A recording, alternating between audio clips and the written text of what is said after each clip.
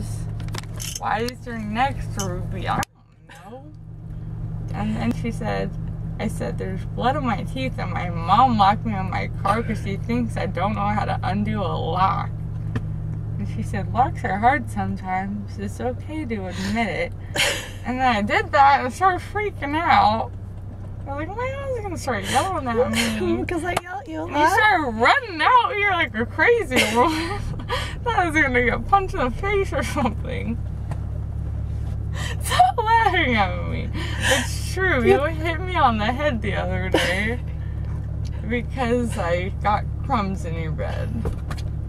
Oh, my neck hurts. Did that make you sad when I did that? No, I'm sure you're gonna do it now because I'm not your car. So what is it you want to do? You want to watch the football game or the basketball game with Dad? Yeah. Why?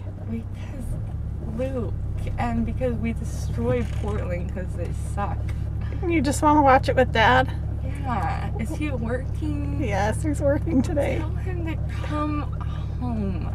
I didn't even see him yesterday. That made you sad? Yes, because I'm moving soon. And then he's not gonna call me. Yeah, he will. Look, I'll make him call you. But he's gonna be like, oh, go talk to your mom. And then he's gonna be like, oh, well, Tyler Haas graduated, so I don't care about BYU anymore. He will care about BYU, I promise.